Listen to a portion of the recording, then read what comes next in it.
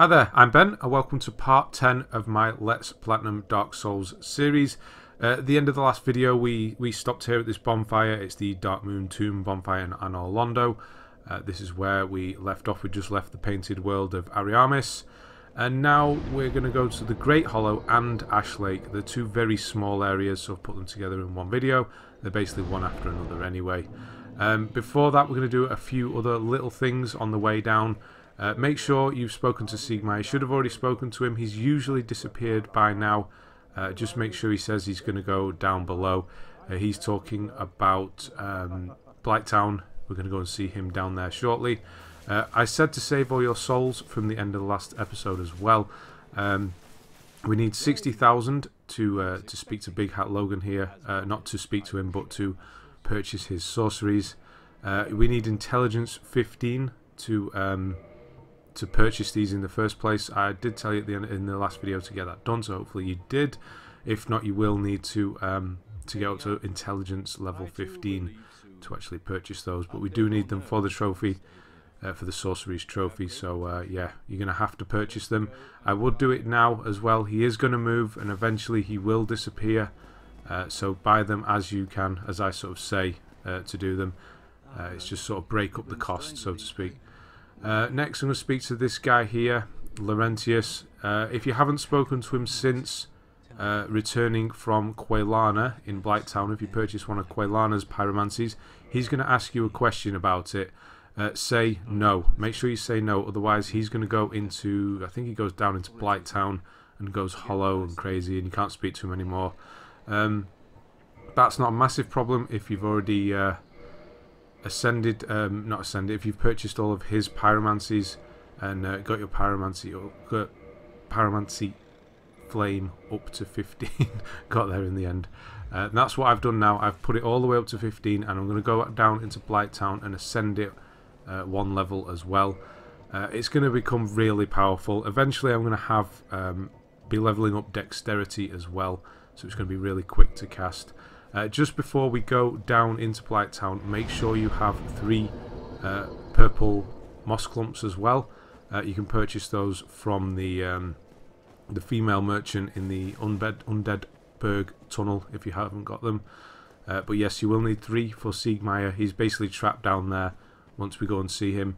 And he says he needs the poison to help get out. So the purple moss, should I say, to avoid the poison. So we need to give him 3 of them. So just make sure you should be carrying more than 3 at this point anyway. Yeah, and so we're going to take the shortcut down towards Blighttown, but we're just going to do a quick shortcut. There is another one of those undead, like zombie dragons. You can attack this dragon very early on in the game actually.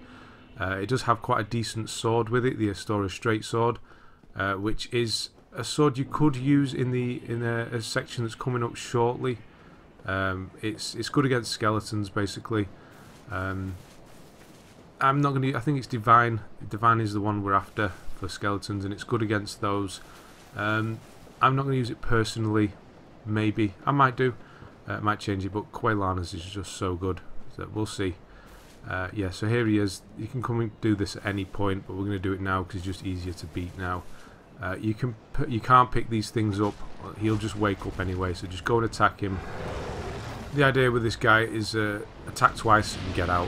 He does do the toxic spray there, so you can dodge roll past it there, wait for it to do it in the middle, hit the claw twice, and then get out the way you came, just because he's going to swipe, and then just repeat that over and over again until he's dead.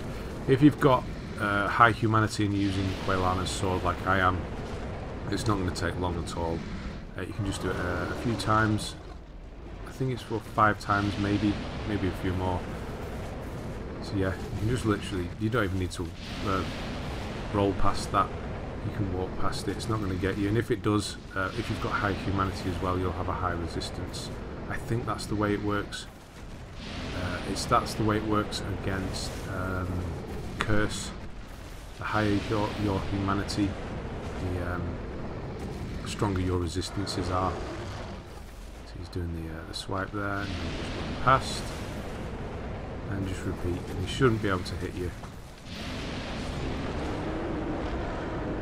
Good done at this point? Yes, we are. So we have the Astora straight sword here, the Dragon Crest shield. They're both rare weapons that we do need for the trophy. And then we have the soul over there as well. Carrying on there, down there, there are a lot of drakes.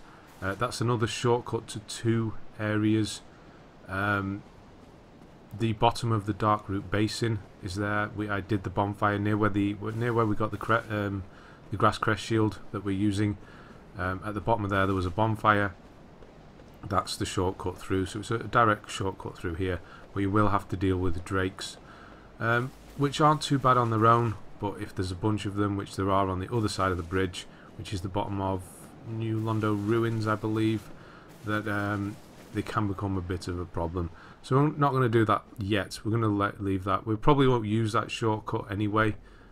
Now that we can just walk between bonfires, it's not absolutely necessary. So yeah, we're going to make our way down into the bottom of Blighttown. I'm just going to go this way because it's not the quickest way. Well, I suppose from where we were to get those 2 weapons anyway. Might as well do this and beat these guys. You can see how much better this sword is. I don't know what was hitting there. It was hitting wood. But yeah, it's 3 hits from this sword now. We'll kill them. So they're just not a threat anymore. The area we're going to first, the Great Hollow. Basically, you have to go through the Great Hollow. We did go in there briefly to light a bonfire. You may remember the first time we came into the Blighttown swamp, we went into a tree and lit a bonfire. That's where we're going. We're going to continue down there. It's not a fun place. It's not difficult at all. You can just drop all the way to the bottom, and it's not a problem. But if you want to get all the stuff that's there, there's a lot of Titanite chunks, all different colours, and there are 9 crystal lizards that drop some pretty good stuff, including, if you're lucky, Titanite slabs, which are the top material we need for some of the upgrades. And I think there are only 3 guaranteed Titanite slabs, maybe 4 per playthrough. So getting a random drop from one of these guys is pretty good.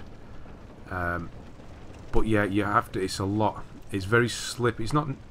I say slippy. It's not slippy as in you would normally think you're just skating around. It's just the way the game is designed. You can just all of a sudden just fall if you stand too close to the edge of a rounded branch. It'll make more sense when we get there. But yeah, I'm not going to get all of the crystal lizards. It's kind of random where they show up, so I can't say it's going to be here and you then expect it to actually be here. I'll show you how it works, or how I believe it works. It's different because it was different on my practice to what this recording room is. They were in a different location. I think there are set locations and they can just sort of spawn randomly in any of them at any given time. So yeah, we'll do that.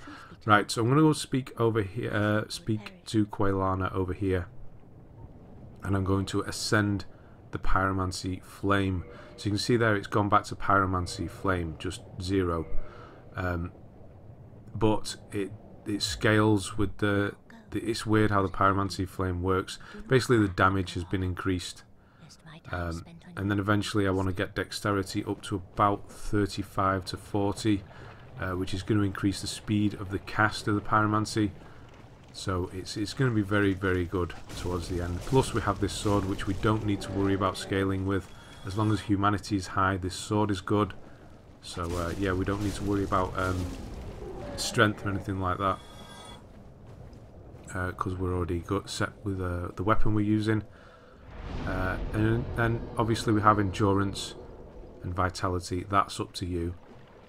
If you want to keep going with that, then I think the soft cap for endurance is 40. You'll stop getting more stamina once you reach endurance 40. That green bar won't go up anymore. So yeah, it's up to you what you ultimately what you upgrade. But I'm taking this sort of quick pyromancer route with a really strong sword that we don't need to worry about scaling with anything. So here's Siegmeyer. He's actually stood near the Great Hollow entrance. We can run. You may have saw before that I changed my ring to the rusted ring that we got in Undead Asylum. That allows me to run through the swamp. I'm now not as heavy, so I've removed Havel's ring, and I can just sort of switch that ring out as I need to. Obviously don't do the ring of favour and protection, because that will break. Just leave that one where it is. Yeah, so we speak to Sigmar here. He's going to say he's sort of stuck down here. He's going to ask you for some purple moss. You're going to give him 3. It won't necessarily, well, it doesn't say, should I say. It doesn't say 3, it just says some. So if you just give him these, he'll give you his shield, the pierced shield, in return. So do that, and it basically moves his storyline on, and we'll be seeing him again later on. Eventually he does end up in Ash Lake, where we're going now.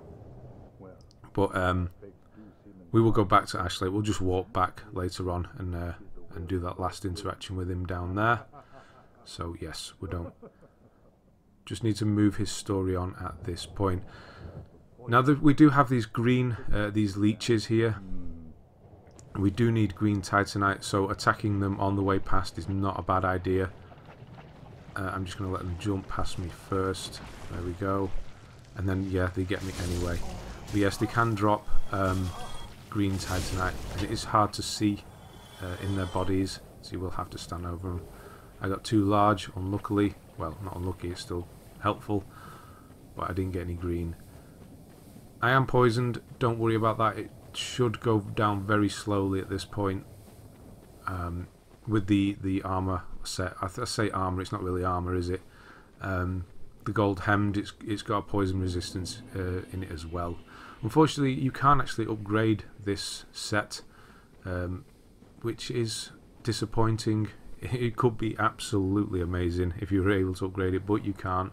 It's just the base version of it. So we're kind of stuck with it. It's still really good at its base version. So here's the bonfire we set very early on, and this is the Great Hollow. Yeah, it's a maze down here. I've done this 3 or 4 times in practices and things, trying to get a path, and I still get lost down here. So you can see this hollowed out trunk here. We're going to go and roll into it and try and drop and hit this point here. This is the Cloranthy Ring. This is a ring I will be wearing for the remainder of the game, pretty much. It does the same as the shield we're using, and it does stack. So our stamina is going to go up really quickly. It's just amazing. There you can see a crystal lizard as well. Yeah, I'm going to be going and getting some crystal lizards now. We're going to go right back to the top and start again. Here's one as well. He's quite a rare one. He's quite a hard one to get.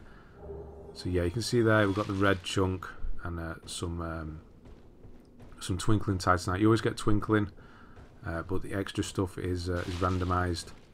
And then we're gonna. That was the main route. Not route. that doesn't help, does it? Route R-O-U-T-E. That's the main route down the tree. Where that one was then. He's kind of hard to get. He does disappear very quickly.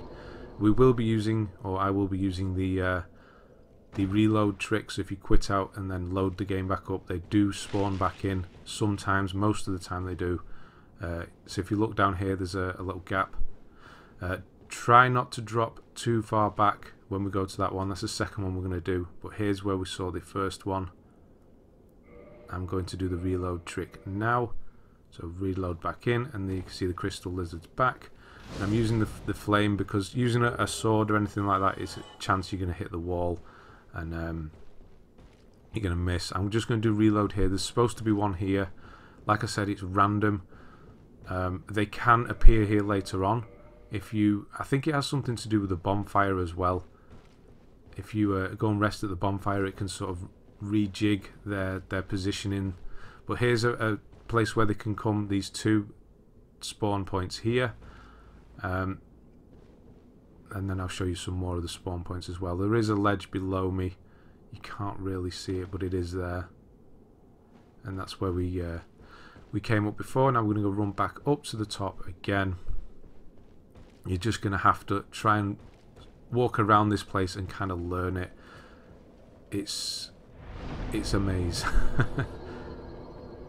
It's when you get lower down and you kind of have to find these bodies with the random chunks on, that it can get even more confusing, because you need to take certain paths to get to certain ones, and it's quite confusing.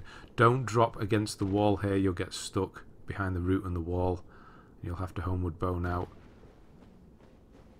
Yep, so there was one there, you saw it, but it's gone, and I know there should be at least 3 down here. Well, no, not at least, should I say. There are 3 spawn points. So there's one here, which we're going to get. And then there should be one behind me, but he's not there. And then there should be one kind of here, which isn't here either. And then there's one at the top. So there's 4 spawn points here. Again, it's random. So I'm going to run back to the top, and I'm going to do this quick reload. Try and get them to spawn back in. There's the first one. So that's a good one there. There, we've got a Titanite slab. Amazing. It is really random. On my practice I got 2, and it's really disappointing because I really don't need it on that one. Here's another one, and then there is a chance there'll be one around the corner here. So I'm going to stand here and do the same reload trick. And he has come in, so there we go, we'll get him as well. And I'm going to kind of leave it at that. I'll show you a couple of other places. I'm not going to run around chasing them. Yes, the materials are nice. Twinkling Titanite we don't really need. It's for doing armour. But the other stuff we will need, and we can farm in other places. So it's not essential to get these guys, but it's just helpful along this point.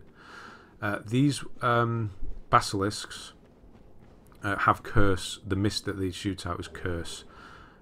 Curse is, if your bar fills up, then you die instantly, and then when you respawn you'll be cursed, and you'll have half of your health permanently until you use a purging stone or get yourself cured. There is a guy, I think it's in New Londo Ruins, who can cure you as well. Well, purging stone is the best way to do it.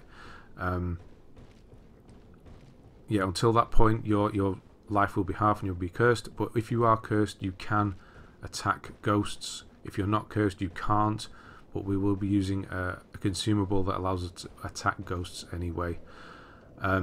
Yes, you may see that I have a double bar as well when it comes to the curse. I'll show you again when I fight another basilisk. I'm just going to check that back route in the first one again because I wanted to see if that lizard did come back. It didn't. Yeah, when I have a double bar when it comes to the curse build up, that's again is because my humanity's high. You get a better resistance to being cursed. Yeah, it's not there. We're going to leave it and just carry on. I'm going to drop down to where those basilisks were, pretty much. We're just going to I think I go back up to the bonfire. Even I'm getting confused. I'm looking for one of the corpses with an item on. I'll remember where it is in a moment. So I'm just going to start up here so you can get a point of reference basically. If I'm just spinning the camera around, then you're not going to know where I am. Like I said, it's very confusing. So yeah, the curse build up, it's definitely helpful to have high humanity. I'll find it in a second. I'll remember where it is. It's down here. There we go. So this is where we saw that first crystal lizard. Don't jump off there, jump off there. There we go. And there's one ahead of me here. This is it. Found out. Remembered now. I hadn't gone far enough down. No! See what I mean about slippy? It's not necessarily slippy. Not necessarily slippy, but it just sort of forces you off the edge. And here are the basilisks again. So you can maybe see the bar fill up a little. Do we see it there? I've got like a double bar. If you've just got a single one, it's because your humanity is low. Yeah, so stay out of it really. You can see I do have a resistance. Again, the reason I've done this is because of the Eye of Death there. We do need 10 of those for a Covenant. So I will be killing basilisks as I see them. But we can farm for those eyes later on. So don't worry if you don't get any.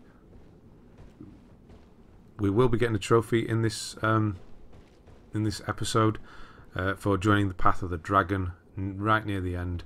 It's another one of the covenants. It's not a covenant that's any of use to us really. It's a PvP one.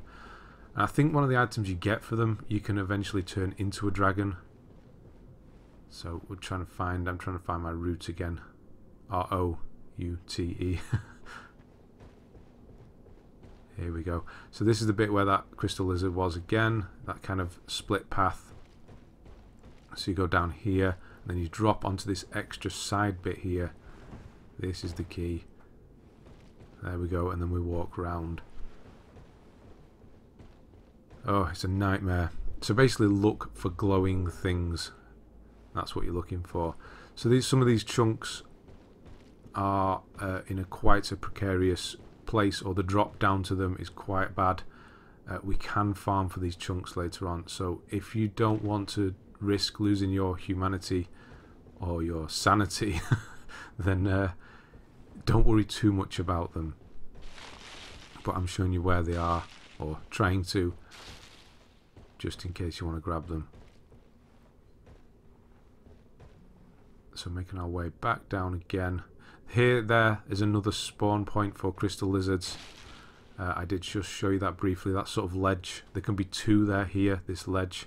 There can be two spawn in here. I'm not going to try and get any to show up. So I'm going to try and go down here. So I'm kind of learning. There is kind of a path with these bodies. Just having a look round. There is a path that loops round to the next body. I'm just checking it's not this one. It is that one down there, which we eventually want to get to.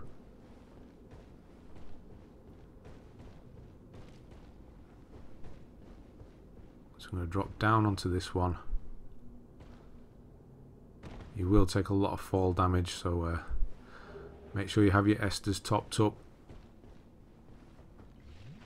And there we go. And then we're just going to kind of make our way down.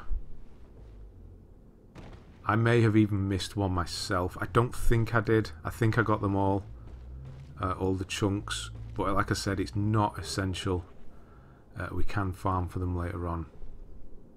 And then finally drop down onto this one.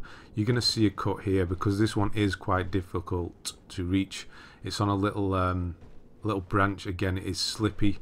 You can think you've hit it, but you won't like that. You just get pushed right off. There are two basilisks down here. I'm just going to cut back to the top there and show you the route round. So there's a ladder on the edge, and then this is the second ladder around the edge of that bit with the two basilisks. You'll climb up the ladder. And this is the path. This is the reason I wanted to show you. Is you can't walk up there. You kind of have to go around the edge of it. It does look dangerous, but there is like an invisible path almost. You need to push up against the edge of that path to get round. Don't go rolling. You can overshoot and fall off. And I'm just showing you the path back down to. There we go. Yeah, so there's a ladder around the edge of this. It's quite obvious when you see it. And then we're going to try and hit it again. And we've got it. All that for a red Titanite chunk. Right. Now is an even worse one coming up. So if you look round the inside of the tree where these two branches are pointing down, or roots, where is it? There we go. There is a ladder taking us even further down. There are 4 basilisks down here, so be aware and get rid of them quickly. It may be better to use a pyromancy at this point. They are horrible when it comes to dodging your attacks as well. Just get clear. Don't stand in that black mist. Pyromancy could be better if you're not in the open, because you're going to just hit the roots. So from this ladder, I'm just going to get this extra item first. Where are we? There we are. So this is the main path down where this item is.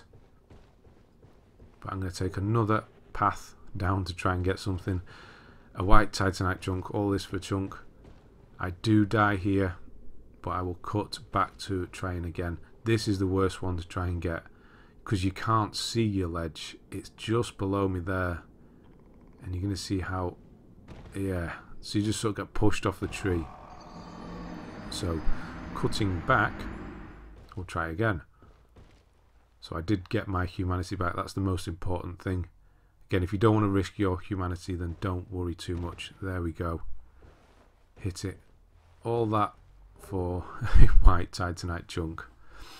We do need them for leveling up. We've got to fully level up each kind of weapon. Divine, magic, flame, chaos, etc. So we do need a lot of materials, but again, we can farm them. You can see there's another thing down there. I'm getting all turned around again. We're near the bottom now. Once you see the mushrooms, you're nearly there. So I'm trying to hit. Again, it's just slippy. It just pushes you around. I've lost that item. It's below me. Yeah, so this is the main path you would take down. Where I got that first item, it's below me now. I couldn't quite see it. There we go. And this is it. Oh, finally. Right, Titanite Chunk. Let's heal and let's get the hell out of here. Right, there are little mushroom people here. The little ones are nothing to worry about, really. They just sort of trip up in front of you. Literally, that's what they do. I can hear them coming. You'll see. Do these ones do it? They just fall over. It's great. They can swipe hit you as well, punches. I'm not sure what the falling over is all about. It does kind of break your block. So whether I don't know what it's about, because they do it too early as well. The big ones hurt like hell if they hit you. They can one-shot you, no problem. So whether the little ones are just trying to take your tension away. If they fall and hit you, it staggers you a bit, leaving you open to an attack from a big one. I don't know what the deal is with those guys, but I'm going to ignore the big ones. I think it's only 1,000 souls each anyway, so I'm not bothered. I don't want to die. I don't want, because you start back at the top of that tree, and they don't give you anything else. So just run away and get into the second part of this video, which is Ash Lake. This is the next area. This is much simpler and amazingly beautiful. And there is our target, a Hydra. Looks scary as hell, but really isn't at this point. Here is our bonfire. Make sure you to hit this, light it, and sit at it. If you don't sit at it, then if you die, you're going to spawn right back at the top of the tree. So yeah, sit at it. We're not going to be going back up the tree at any point. If you want to mess around and get crystal lizards at the top again, that's up to you. I might advise you to do it if we need some things, but you shouldn't need any of the materials from them. Might be worth looking for a slab, that's all. So the idea with this Hydra is stay on the beach, but be close enough to the water that it does its lunge attack. You don't want it to be doing its water attack. So keep your shield up and wait for the lunge, and you're basically cutting its heads off. You see I hit one then and it cut it off. With this sword, there's another one gone. With this sword it does a lot of damage. 3 hits will remove a head. So if you stand too far back, it's going to do like a water projectile thing, and that does hurt. It'll break through your shield. So stand close enough, but do not go into the water. I'll show you the water in a moment. There's kind of a drop off, a ledge where it just goes all black. You'll die if you go past that point. You'll just fall. You need to stay where it's kind of blue, dark blue. We'll do that more in a minute. So just stay close enough to the water that it's doing its lunge attack, and yeah, just pick its heads off. You may need to turn around and look for them. It's fairly quick in the way it does it. There we go. There's another one.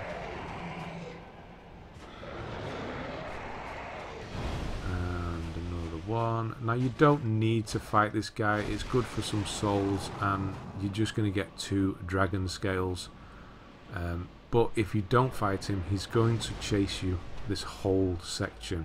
He will jump over from side to side in the water and just keep chasing you down. So one more hit should do it. There, he's gone.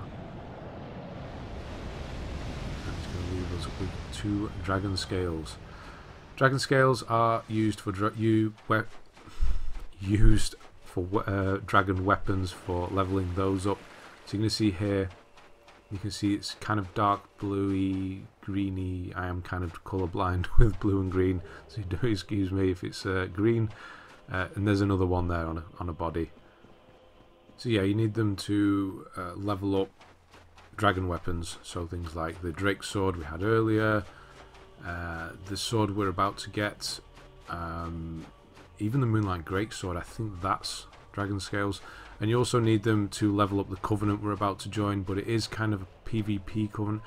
We get an item called the Dragon's Head or something like that. You're going to see it later.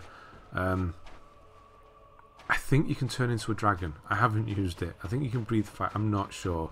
Don't quote me on that. I've not used it. I've not looked into it. But yeah, you level it up, this Covenant that we're about to join with dragon scales, and it gets stronger, I believe.